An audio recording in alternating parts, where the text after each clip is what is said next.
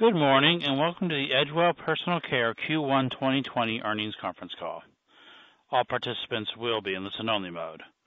Should you need assistance, please signal a conference specialist by pressing the star key followed by 0. After today's presentation, there will be an opportunity to ask questions. Please note, this call is being recorded. I would now like to turn the conference over to Chris Goff, Vice President, Investor Relations. Please go ahead. Thank you.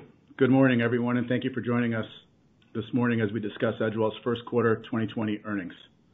With me this morning are Rod Little, our President and Chief Executive Officer, and Dan Sullivan, our Chief Financial Officer.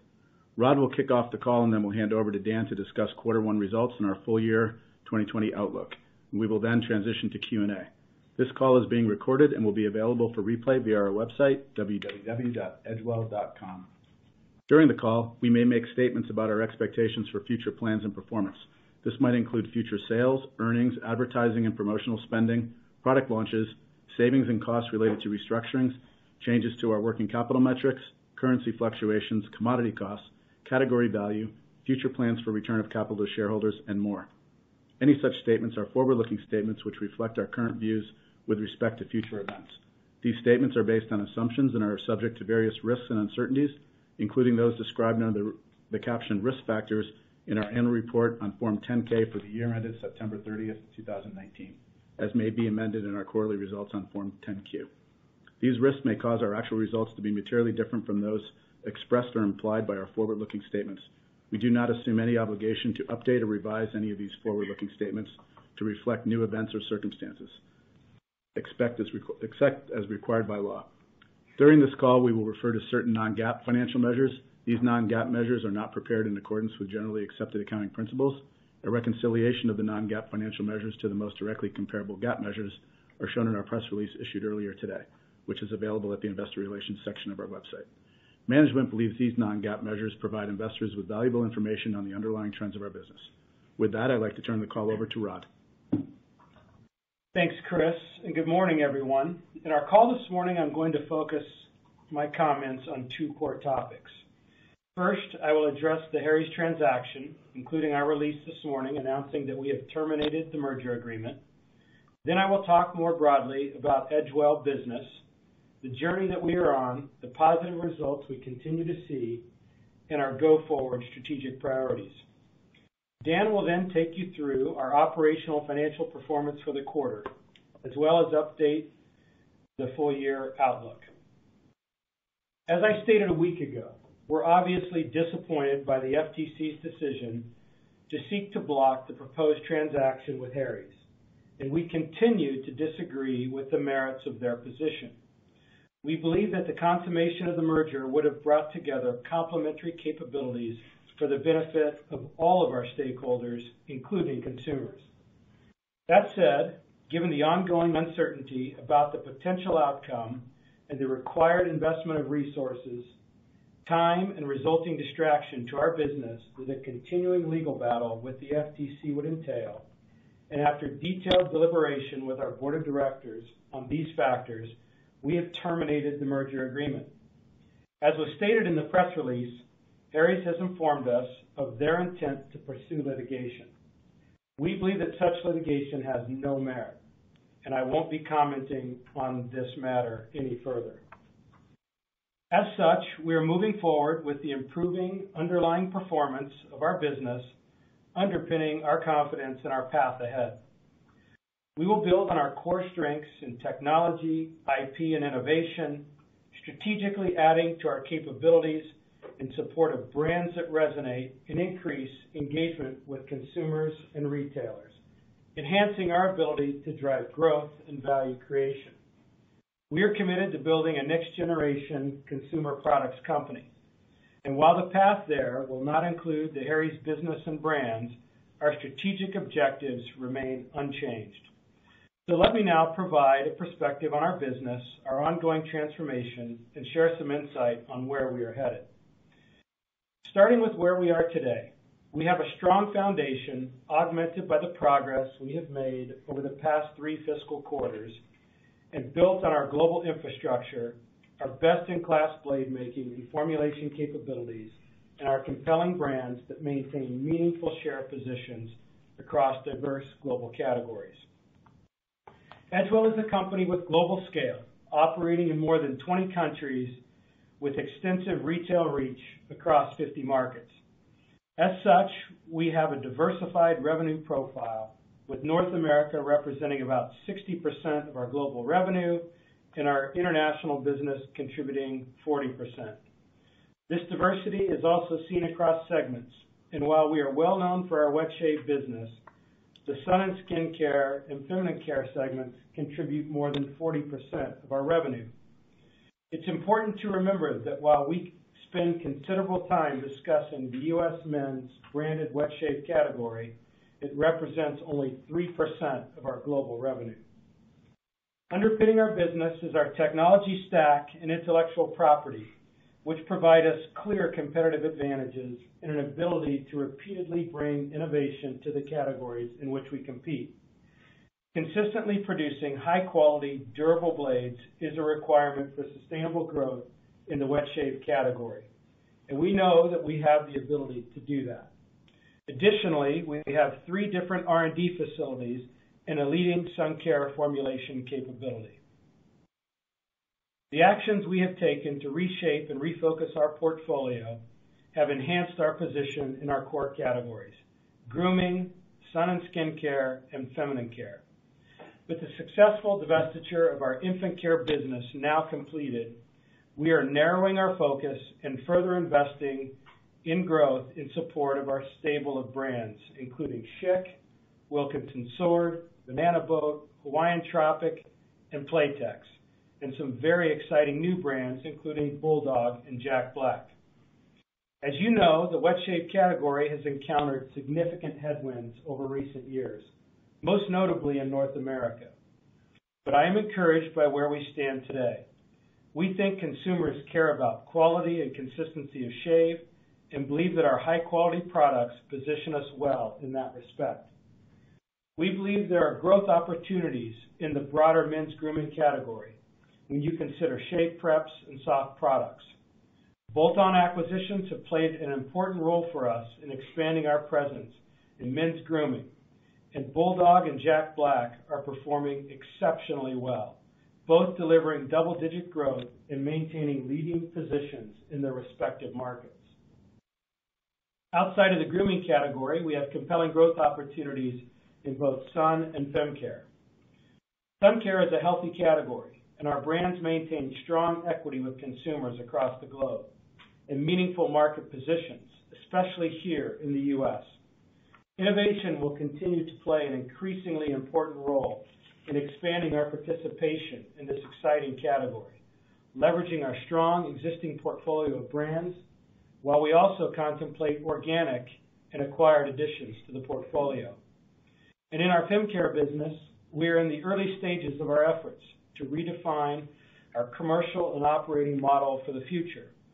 We've made significant steps in filling key leadership roles across sales, marketing, and finance that will be an important catalyst for helping define the optimal strategic path forward for this business. We've seen some initial stemming of the top-line declines, which I'm encouraged by, although we know significant work remains.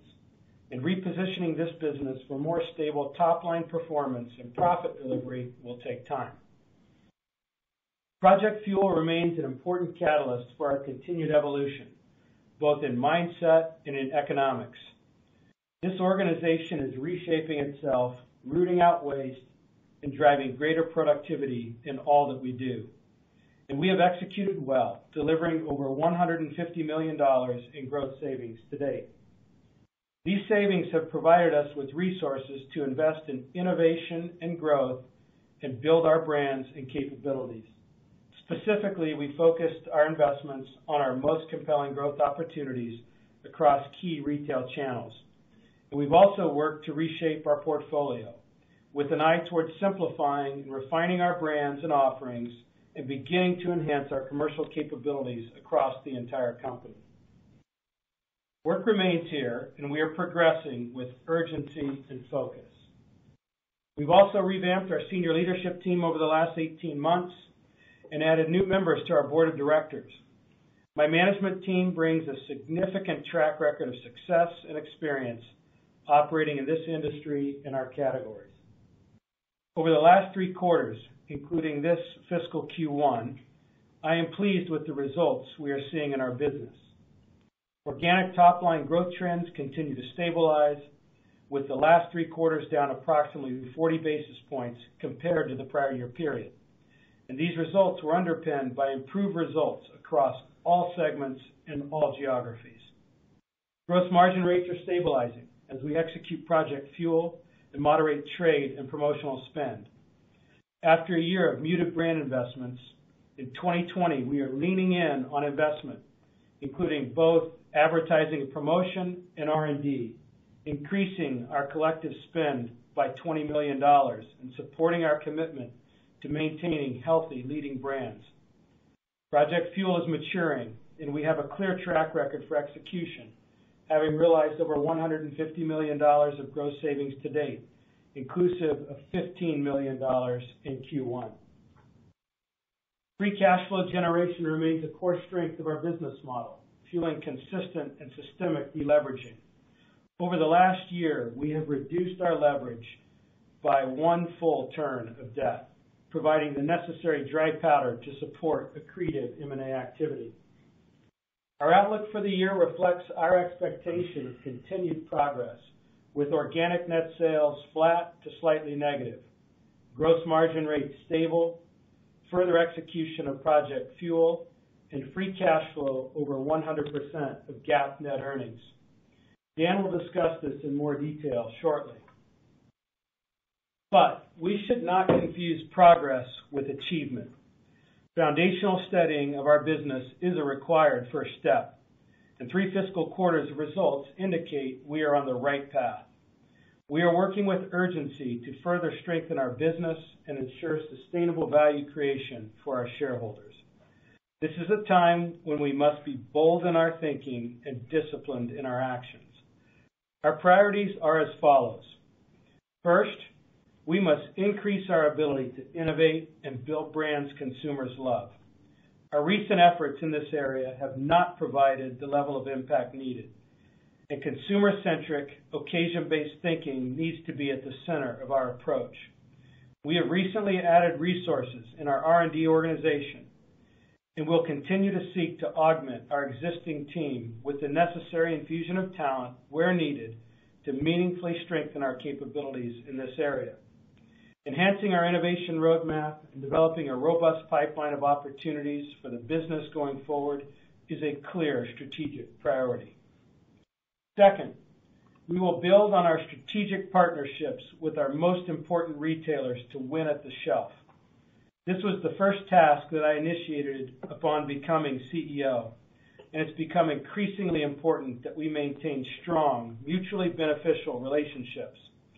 Whether it's through stronger brands on shelf, robust innovation, or exploring unique exclusivities in certain categories, we are committed to further solidifying our strategic relationships with our key retail partners.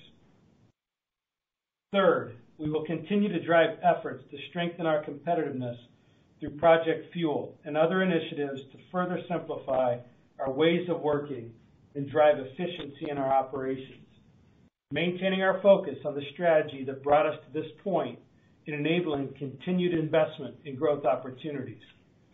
Fourth, we will continue to maintain a strong balance sheet, utilizing our healthy free cash flow profile in a balanced and disciplined manner, investing in our business while also returning value to our shareholders.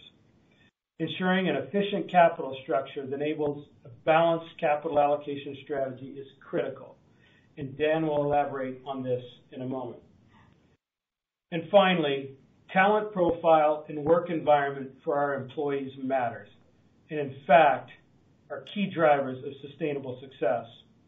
We will invest in top talent in critical commercial roles, with North America commercial leadership our biggest priority.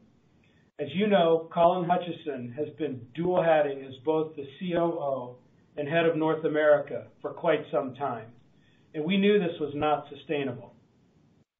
And so we will act quickly to identify a new leader for our North American business, with focus on a seasoned, dynamic leader who has the right complement of sales and marketing expertise required to lead our business forward in this important geography. Additionally, we are committed to creating a culture that attracts and retains world-class talent and drives engagement among our teammates. We are focused on strengthening our culture, which is built on values of inclusivity and sustainability, so that we can be a company where people love to work. Before I turn the call over to Dan, I want to emphasize the most important takeaway from this call. Our business is healthier today than it has been in quite some time. We are executing with urgency and focus, and our mission to become a world-class CPG company remains unchanged. We understand where our strengths lie. We know the areas of our business that we need to continue to address, and we are pleased with the progress we are making. In short, we believe we are well positioned to succeed, and we look forward to redirecting our focus towards the opportunities that lie ahead. And now I'd like to ask Dan to take you through our first quarter results and updated outlook for fiscal 2020. Thank you, Rod, and good morning, everyone. As Rod mentioned, we're very pleased with how we've started the year, and the solid Q1 results reflect the continued focus on our fundamentals. Good execution on shelf, the efficient balance of brand and trade spend, and further progress on becoming a more productive and effective organization, with Project Fuel now entering mature execution and core to how we run this business. Our top-line results continue to improve, with flat organic net sales and importantly underpinned by our return to growth in North America. We estimate that on an underlying basis, run rate sales for the business in Q1 were also flat, adjusting for the impact of the Japan VAT load-in in Q4 of last year and cycling the sun care reformulation headwinds of a year ago. Gross margins were also strong, benefiting from improved market and product mix and the continued execution of Project Fuel. Q1 was therefore a good demonstration of our full-year objectives, to deliver stable organic net sales and gross margin results year over year. We also successfully closed on the infant and pet care divestiture, utilizing the proceeds to further strengthen our balance sheet. This was an important step in the transformation of our portfolio, enabling us to focus on our core brands and new growth opportunities. This business was simply not a strategic fit for us, where we lacked a clear right to win, as evidenced by the significant profit erosion we experienced over the past several years. Although the foregone segment profit and associated stranded costs from the divestiture negatively impacts earnings per share, this streamlining of our portfolio better positions us to be a stronger company in the long run, while freeing up capital that can be potentially deployed elsewhere at higher returns. We've updated our full-year outlook to reflect the divestiture and a lower full-year tax rate. Outside of those changes, the full-year outlook for the business is unchanged, and I'll discuss this in more detail shortly. So let me start with a discussion of our operational performance in the quarter and then move to our outlook for the full year. As mentioned, net sales in the quarter were flat on an organic basis and slightly ahead of our expectations. The further sequential top-line improvement was supported by organic net sales growth in North America of 60 basis points, representing the first year-over-year quarterly growth since Q4 of fiscal 2016. Growth was also seen in the sun and skincare and fem care segments. And although wet shave organic net sales declined 3% in the quarter, this represented an improvement as compared to recent trends. International organic net sales declined 90 basis points in the quarter, cycling mid-single-digit growth last year, and reflecting the negative impact of the Q4 2019 load-in ahead of the VAT increase. E-commerce growth accelerated in the quarter as we further expanded our capabilities and presence, driven by strong holiday execution and growth in our gifting business. Looking at organic sales by segment, wet shave organic sales declined just over 3% in the quarter, with declines in men's systems and disposables partly offset by growth in women's systems and shave preps. We continued to see solid performance in two of our most recent product offerings, Bulldog razors and Skintimate disposables. Women's private label also posted strong growth in the quarter. From a geographic perspective, North America continued to face competitive pressure, with share losses over the last 12 weeks largely in line with 52-week trends. Despite our progress, we anticipate that our wet shave business in North America will remain somewhat challenged over the course of 2020, with the spring planogram resets providing mixed results in key retailers. We're therefore focused on improving our innovation capabilities and continuing to invest incrementally in our brands, which Rod discussed earlier. Sun and Skincare organic sales increased over 12%, aided in part by the cycling of last year's reformulation headwinds. Adjusting for this, we estimate underlying run rate sales for the segment to be up about 6%, with strong performance in grooming and wipes. Our Wet Ones business grew over 20% in the quarter, driven by distribution gains, improved placement, additional secondary displays, and added seasonal demand. Bulldog continued to realize mid-single-digit growth in our grooming business with improved velocity in the U.S. and achieved the leading market share position in the mass channel in Canada for both the beard and face care categories.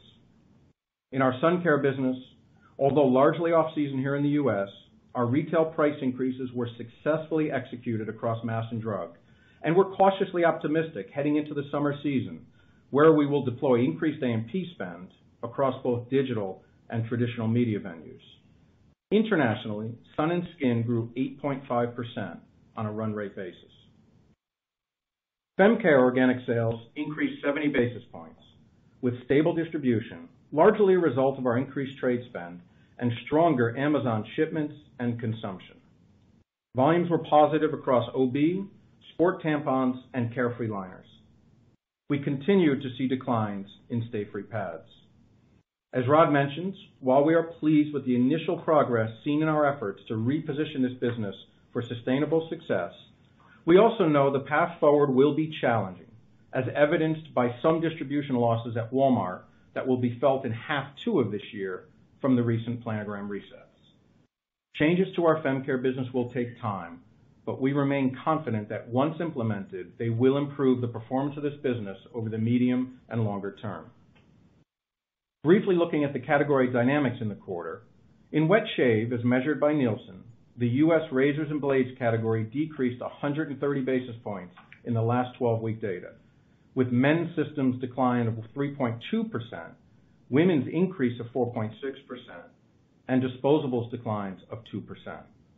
Including both e-commerce and offline unmeasured, we estimate that U.S. razors and blades increased about 1.5%, driven by continued growth online and offline unmeasured. From a market share perspective, as measured by Nielsen in our latest 12-week data, we are at a 23.4% share in razors and blades in the U.S., down 150 basis points versus a year ago, and in line with 52-week results. On a global basis, we estimate our share was down about 50 basis points. Gross margin increased 20 basis points year over year to 42.5%. Excluding costs associated with sun care reformulation, gross margin was flat, exceeding our expectations due to a combination of timing tailwinds and improved structural performance. Gross margin rates benefited from favorable market and product mix, sourcing gains, lower warehouse costs, and more efficient trade spend, which helped mitigate the impact of the final stages of the North American wet shave price investment and other investments in trade spend, mostly in our Fem Care business. A&P expense this quarter was 9.1% of net sales as compared to 11.3% of net sales in the prior year period. The decrease in A&P was largely expected as we cycled the MPD activation of HydroSense and Intuition Fob a year ago. Our planned step-up investment in A&P spending this year will be highly seasonal and largely seen in the second and third quarters, where we anticipate investing about $25 million incrementally year over year, in conjunction with our sun care season in the U.S., as well as in support of our new women's wet shave campaigns and behind our Bulldog brand. SG&A, including amortization expense, was $95 million, or 20.9% of net sales, as compared to 19.1% of net sales in the prior year period. Excluding the impact of restructuring-related charges, Harry's-related costs, and other charges, SG&A as a percent of net sales increased 50 basis points, two-thirds of which relates to a one-time item in Q1 last year related to a favorable vacation accrual adjustment. Q1 results on a like-for-like basis increased roughly 20 bips, driven by higher equity compensation, partly offset by savings from Project Fuel. R&D expense increased 30 basis points as a percent of net sales over the prior year quarter as we added resources as part of our planned efforts to increase capabilities and reach in support of a more robust innovation pipeline. GAAP diluted net earnings per share were 41 cents per share compared to a loss of 1 cent per share in the first quarter of last year. And adjusted earnings per share were 55 cents per share compared to 37 cents in the prior year period, with the increase equally driven by improved operating profit and favorable tax and interest costs.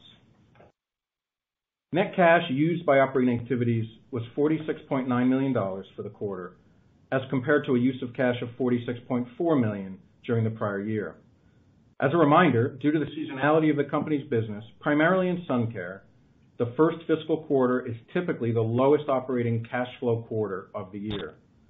The company's current net debt leverage ratio is about 2.5 times, representing a full turn reduction over the last 12 months and further evidence of this business's strong free cash flow profile.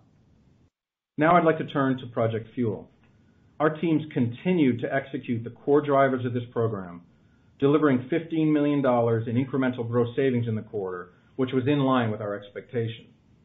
These savings helped to partially offset year-over-year inflationary headwinds across operations and increased investments in R&D and provide the catalyst for reinvestments behind key growth brands and markets. Turning to our updated outlook for fiscal 2020. We have adjusted our outlook to only reflect the impact of the infant and pet care divestiture on profitability and free cash flow, and a new assumption for our full year effective tax rate.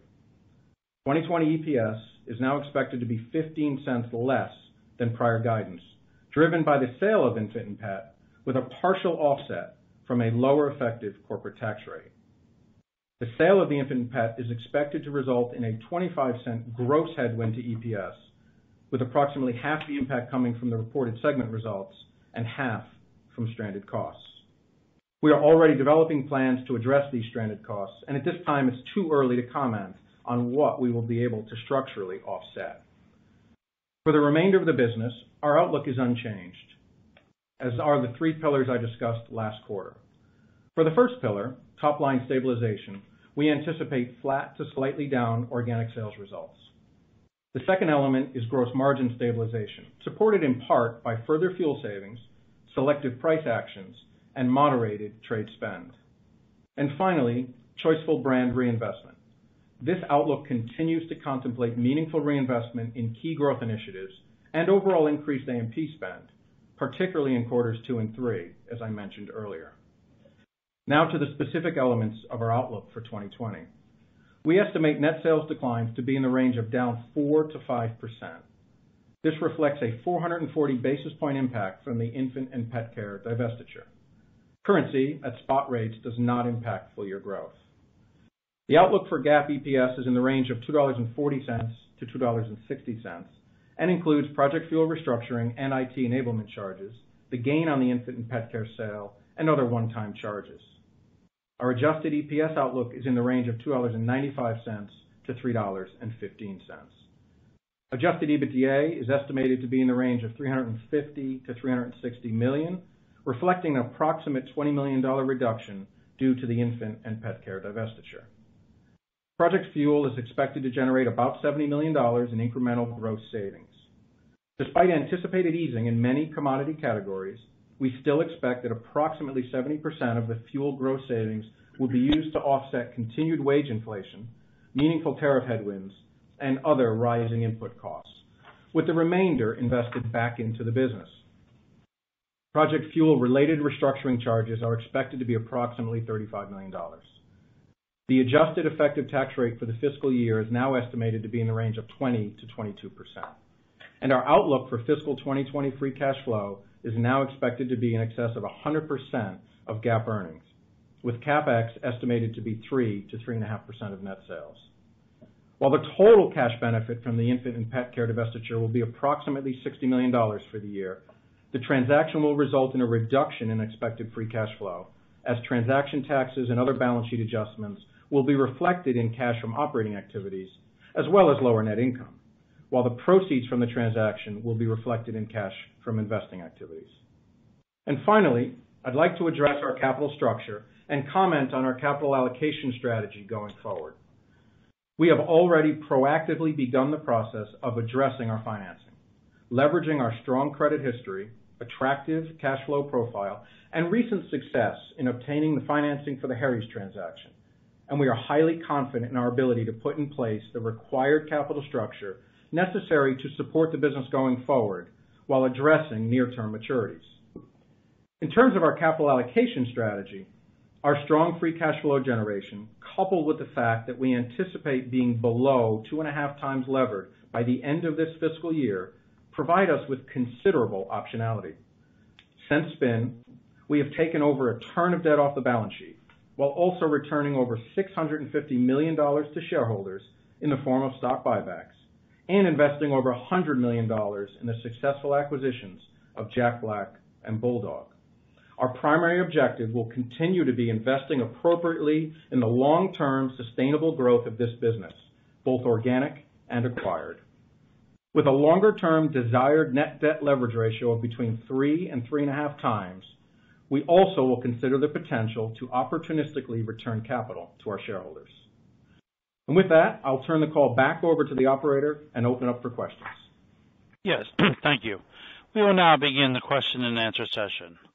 To ask a question, you may press star then 1 on your touchtone phone.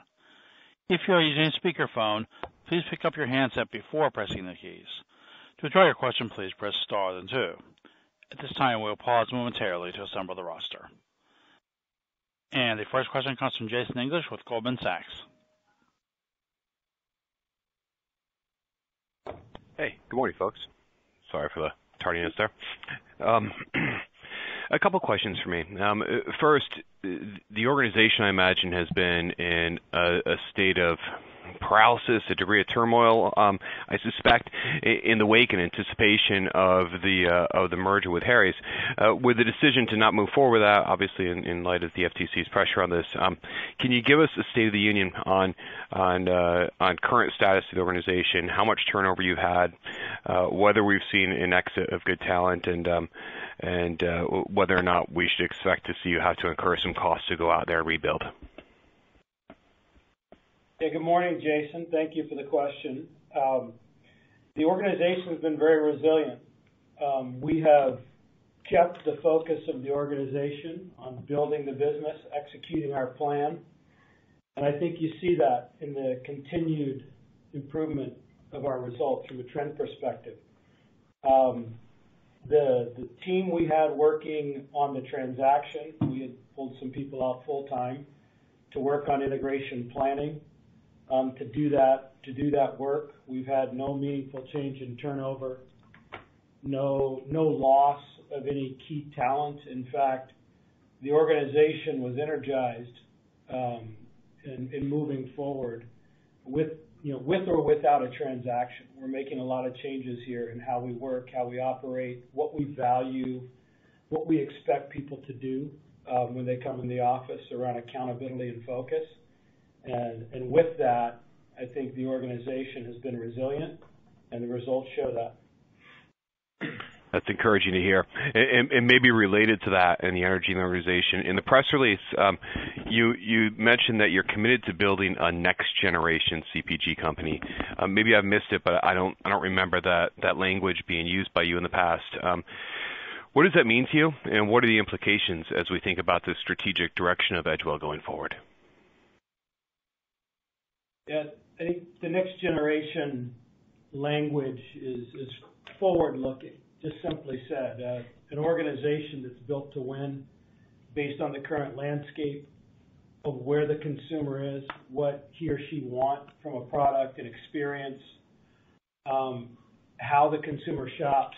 Do they want to buy online late in the evening and have it delivered to their home? Do they want to buy in a brick-and-mortar retail store?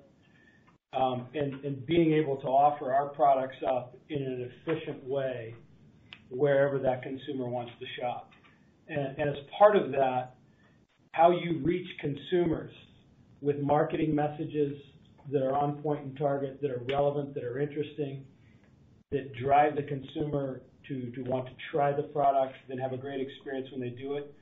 Architecting all of that where the eyeballs are in a world where increasingly it's online, it's digital.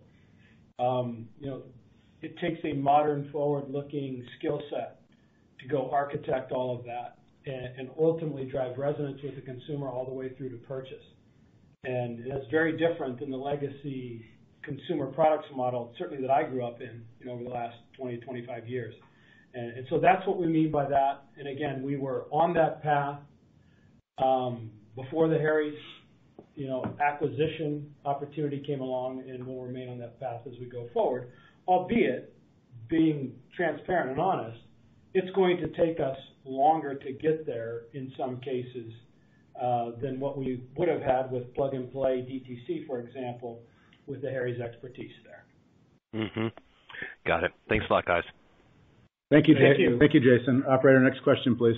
Yes, and that comes from Ali Dibaj with Bernstein. Hey, guys. So I had a few questions. One is, just as you step back from this Harry's deal, many CPG investors look at CPG companies along kind of a spectrum or a continuum. On the one hand, it's real high growth, so something like a luxury or a beauty or cosmetics company. On the other end of the spectrum, it's something like a good free cash flow driver, or a good margin driver, good return to shareholders story, like think of tobacco almost in that sense. It certainly felt like you guys decided to take a shot, a quite risky shot given what happened to your leverage, but a shot at moving from one end of the spectrum to a faster growth part of that spectrum, and thought you might be rewarded with Harry's. With this change and not doing Harry's, how should investors think about you guys? I've heard kind of two almost conflicting pieces of language in your prepared remarks here about where you want to sit. So just want to get a sense of where are you on that spectrum. I think the easy answer is always we're in the middle, but where do you tend to lean one way or the other, more growthy or more return of cash to shareholders, free cash flow? Yeah, good morning, Ali. Thanks for the question. I think where we sit today, we do have characteristics of the strong free cash flow generator, consistent, reliable delivery of cash flow, and so we're very much, I would say, just in that place in terms of the profile. Although we do aspire to be more of a growth-oriented company.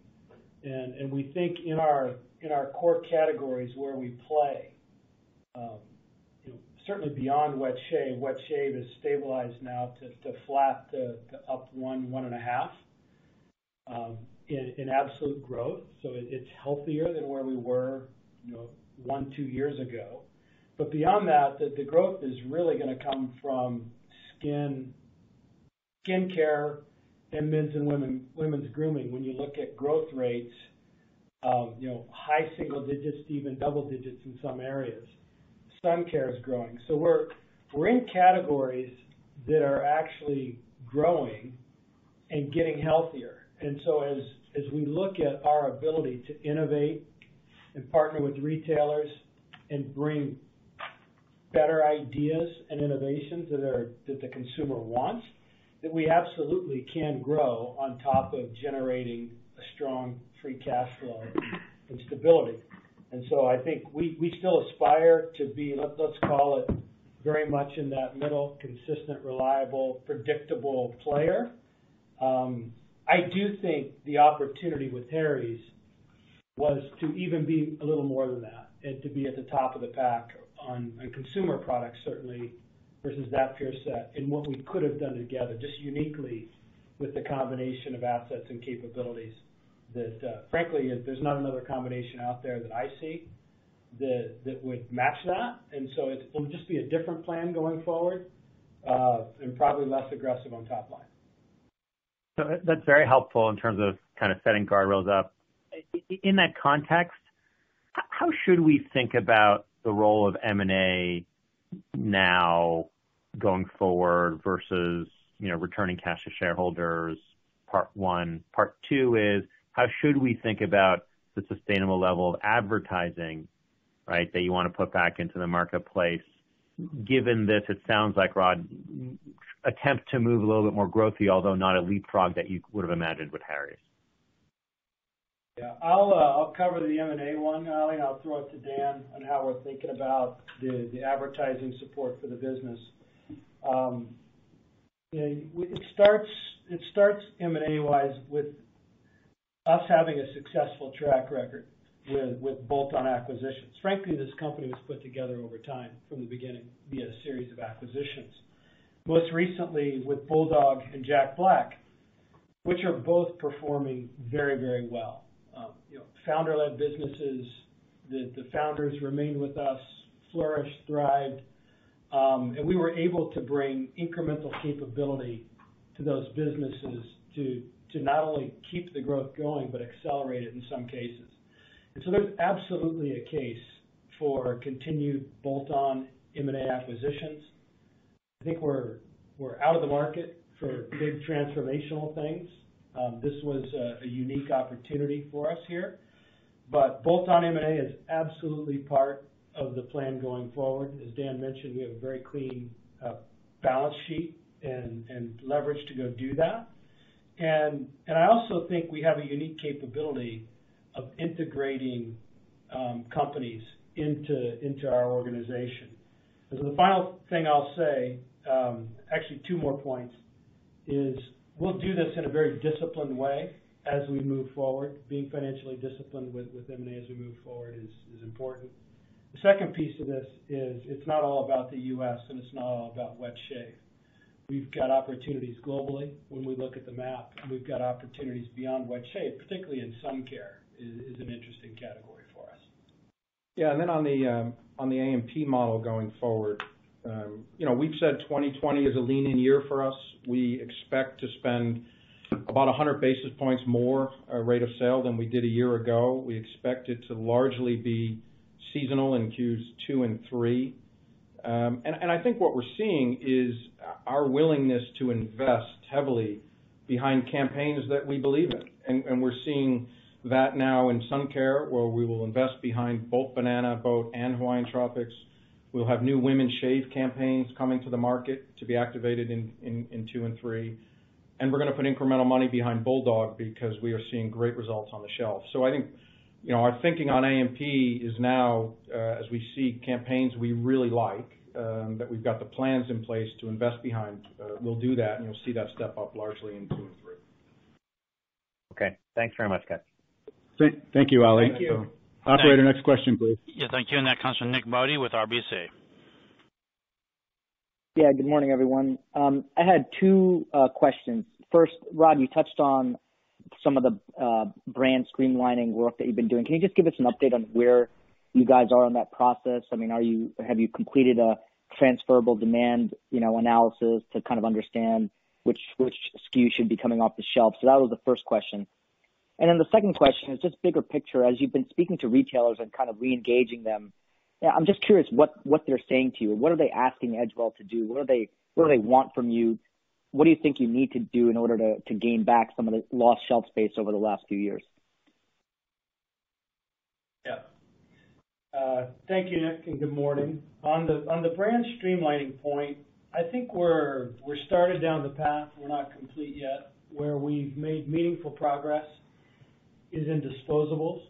As you know, we had multiple disposable brands and lines across both men's and women's, and we've consolidated our entire disposables business on the men's side under the Extreme brand, and on the women's side, we've consolidated all of our disposables under the Skintimate brand. It's a big simplification around SKU reduction. It's a big focus around just 2 brands now versus what was 6 or 7 brands in terms of putting support and building those brands out. And so we feel good about that progress. There's more work to be done on men's and women's systems. Again, we're on the path to do that, and I think you'll see us continue to make progress towards fewer but yet bigger brands that we can put support behind as we go forward. So I would say, we're started but far from complete there. In terms of retailers and what they want, I think it's actually quite simple. They want partners that can help them grow the category and deliver products and innovations that consumers want and are willing to buy in higher demand than what we have today. And I think, if you look at the landscape and what ultimately made Harry's successful and get to where they got was they were able to take propositions to the retailer that grew the category. And if you look at what Gillette is doing in the space now, with the focus on innovation, value to consumer insights, leading us to where growth can be had in the category, that's what retailers want. And I think as we look at our innovation pipeline and roadmap and what we have coming, we're very encouraged with what we have. As we look at our strategy to move forward in a more consumer-centric way with data, analytics, insights leading our thinking on what we take to the shelf, we feel good about where that's heading. And certainly as an overall corporate priority and commitment, including my time with retailers, we are serious about partnering with retailers and delivering across all three of those. And so I think it's pretty simple what they want. We need to help them grow and bring value back into the category. Great. Thank you very much. Thank you. Thanks, Nick. Operator, next question, please. Thank you. That comes from Bill Chappell with SunTrust. Thanks. Good morning. Morning, Bill. Morning. Two questions. First, can you talk a little bit more about just international wet shave, kind of the outlook, and that seems to be fairly stable, and maybe I didn't know if it's more products, new product introductions, marketing, or if there's just some, it's just much more stable than the U.S. Yeah, good morning. It is more stable in the U.S., particularly in the last 12 weeks in Europe, where you might recall coming out of Q4, we saw a challenging wet shave category in Europe. We saw heightened competitive pressures. We see a slightly more stable outlook today there, and the results in Europe reinforce that. We also, as you know, have a very strong presence in Japan and saw good results in the quarter when we normalize for the VAT impact of Q4. So we feel like we've got the right brands. We're executing better. We are spending incrementally Q1 rather, year over year. And yes, we saw a more stable wet shave category. And Bill, if I could add and build on this, not only is the category more stable, but this is something we've gotten better at around our innovation capability and how we architect and build our brands to resonate with local consumers. Historically, we were in a very global average innovation model, and under the new leadership we have in place globally, we've gone to a much more regional, local, tailored model with our innovation, where there's a global menu of innovation that frankly resonates more with local consumers. I'll give you a couple of examples. In Germany, we've started to work on a regional rebrand and relaunch of the Wilkinson Sword brand.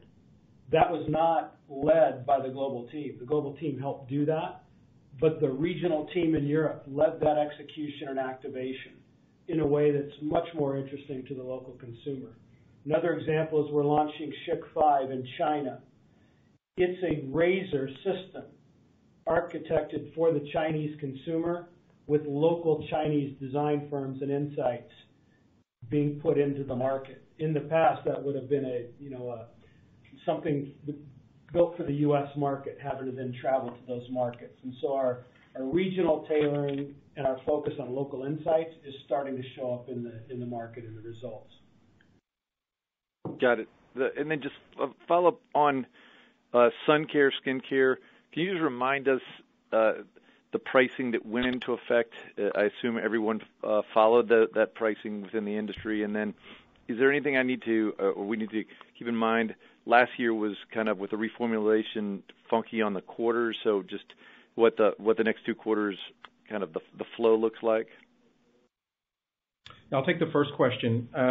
So we won't get into too much of the specifics around the pricing, We took bold steps in both mass to put us on par from a frontline pricing standpoint and in drug. To our knowledge, no one has followed yet, but we had extremely strong execution in selling with the retailers. And as I said in my remarks, we're quite comfortable now and cautiously optimistic as we think about the sun care season. We think we've got the pricing right based not only on our brand equity, but also based on the significant costs that the entire category has seen over time. So we feel good about that. Sorry, what was this? Can you repeat the second question? Just over the next 2 quarters, how sales flow. Yeah, on the timing of the sales flow, last year we started the year, the first couple of quarters, essentially on allocation as we went through the reformulation. We don't have that headwind this year. That's the simplest way to think about it. Is we're more on a like for like, kind of matching selling with consumption as we go this year. We just weren't there last year due to being on allocation. Got it. Thank you. Thank you, Bill. Operator, next question, please. Thank you. And that comes from Citricula with UBS. Hi, good morning. So Rod, my question is, I heard earlier in the call that you downplaying, the U.S. men's shave business. So I'm curious, as you think out like the next few years, what should investors think about in terms of your top category country combinations where the company is most focused on? A lot of larger multinationals will talk about whether they're focused on, U.S. laundry or German wet shave, et cetera. So what are the 3 big platforms you would kind of point investors to that matter most as you look out, whether it's U.S. private label, Japan shave, U.S. skincare, or sun care? Anything would be helpful. And then cleanup question would be, can you comment on the cash breakup fee? Sure. I'll take them in reverse order. There was no cash breakup fee. And on the first question, the priority is going to be around grooming and sun care from a category perspective, geographically U.S. and Canada, and then broadly international with a particular emphasis on Asia. And outside of Japan, do you have, the scale in-house to really deliver on a lot of those platforms as you look out over those regions, or is there any kind of change into how you think about scale specifically outside of the U.S.? Thank you. I think our infrastructure outside of the U.S. is reasonably good, particularly in Europe. We've got good infrastructure there. I think as you get to Asia, and as you point out, outside of Japan, which is a real area of strength for us in terms of our scale, the team there, the talent we have on the ground, we don't just have that level of scale in terms of market share in other markets around Asia. We're in the process of building some of that out already. We have some good distribution partners we work with. However, it's one of the areas, if you think about M&A and where we would put some focus, there's the opportunity to accelerate our progress in building some scale via the M&A lever as we move forward over time. And so I think it'd be a mix of potentially organic and M&A as we think about Asia. Thank you, Steve. Operator, next question, please. Yes, that comes from Faiza Alwy with Deutsche Bank. Yes, hi, good morning. So 2 questions. One is just, I was wondering if you could give us, a few more comments around the Harry's litigation that you referenced. Sort of, what's the premise of that? Like, are they saying that you operated out of bad faith, or just sort of, what is that litigation about? And then my second question is just around gross margin. Maybe if you could give us some color around, the impact of mix, input costs, volume deleveraging, tariffs, et cetera, in the quarter, and how we should be thinking about those metrics on a go-forward basis. Good morning, Faiza. I'll take the first one on litigation and throw out to Dan for gross margin. On the litigation point, first to clarify, to our knowledge, we do not know that Harry's has filed a lawsuit. As of me coming into this call, we don't have knowledge that they filed a lawsuit. But their counsel sent us a letter saying that they do intend to pursue litigation. and again, our view, as we stated in the press release, is we believe that any litigation that would be brought from Harry's towards us has absolutely no merit. I'll leave it at that. In terms of the gross margin question, as I mentioned in my prepared remarks, the margin performance in the quarter was slightly stronger than we had anticipated. There were a combination of what I would call tailwinds. We mixed out quite well, both in product and market, which certainly helped the margin profile. Promotional intensity in the quarter eased a bit from what we anticipated.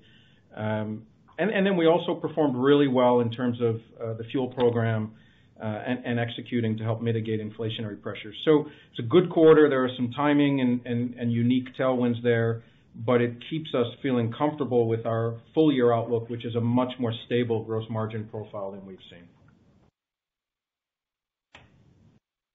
Thank you. Thank you, Faiza. Operator, next question, please. Yes, that comes from Olivia Tong with Bank of America. Great, thanks. Now that the deal isn't happening, I was hoping you could focus on two different areas. First, in terms of sales mix, what you expect that to look like going forward, is it further diversification? Obviously, sun and skin have been growing disproportionately, so just your view in terms of how you're going to support sales mix. And then what kind of investments do you think you have to make to build out some of the areas that you expected Harry's to help you on, specifically digital capabilities and some go-to-market investments? Thanks. Good morning, Olivia. Thanks for the questions. On the sales mix, I think as we look forward, we would continue to expect, in broad terms, moving forward, that sun and skincare, so that grooming and skincare area will continue to lead the growth for us.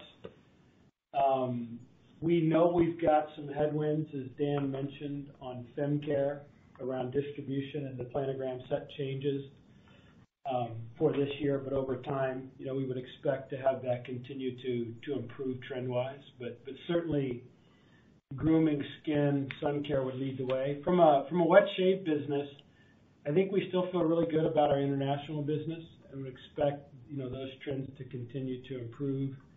In the U.S.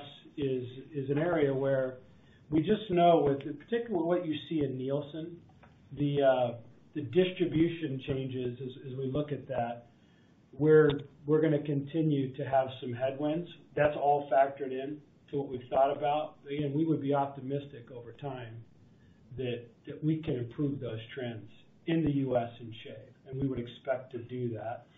The other thing I'll tell you about trends, and you don't see it in all the measured Nielsen data, but e-commerce in the quarter just finished for us was up 47%. And so there's an increasingly large base of sales that are not captured in Nielsen. So when you put that together, our trends obviously look better. But those would be the areas. And then in terms of investment required to build out around direct-to-consumer, digital marketing, and the infrastructure and capability to make that happen, we were on a journey to do that and had made significant investments leading up to the Harry's transaction. We'll continue to put investment in that area, and that looks like technology choices and what the technology stack that we'll use to run any DTC channels that we have. It'll be incremental resources in direct-to-consumer and managing the e-commerce channel. We'll add people in there, and I think we also thought about some incremental resources in the marketing area around digital marketing, and specifically in some areas where we know we want to take control of some of the value chain around social media management, how we do some design work today that is third-party managed for us. We'll look at bringing some of that in-house. So that's all contemplated in our go-forward investment plan. I won't put a number on it, but it's contemplated within the Project Fuel work and how we look at reallocating where we put investment in the company. Great, thanks. Thank you, Olivia. Thank you. And the next question comes from Kevin Grundy with Jefferies. Thanks. Good morning, everyone. Two quick ones for me. First one, maybe for Dan on capital deployment and the balance sheet now with the Harry's news and debt leverage at about 2.5 times or even less than that. So why is 3 to 3.5 times the right level for this business? And then second, in light of the Harry's news, was there any thought to pivoting more aggressively towards share repurchases with the stock down here? And then, of course, in the process, you're moving more towards your targeted leverage ratio. And then I have a follow-up on Harry's. Thanks. Yeah, good question. So I guess I'd put my remarks in context. We're quite comfortable that this business can easily handle a leverage ratio of 3 to 3.5 times. We think that gives us a very healthy balance of ammunition to invest in this business and to think about a healthy balance sheet that allows us to be aggressive where we want to be aggressive in terms of acquisition, reinvest in growth, and opportunistically return capital to shareholders. As you've seen through the Harry's potential deal, we were also comfortable leveraging up even higher than that if something was attractive to us. We don't see that right now. I think Rod's comments are clear. We're looking at acquisitions more through the lens of sort of bolt-on complementary acquisitions. So we have to think about all of those elements as we think about what's the right profile for this business going forward. And again, because of the healthy balance sheet, 3.5 times for us is a place of comfort.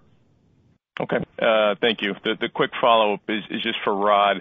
What are the key leadership positions now in North America that need to be filled, that are going to be assumed by the Harry's management team? I know there's a lot of enthusiasm around what the founders and what their team was going to bring.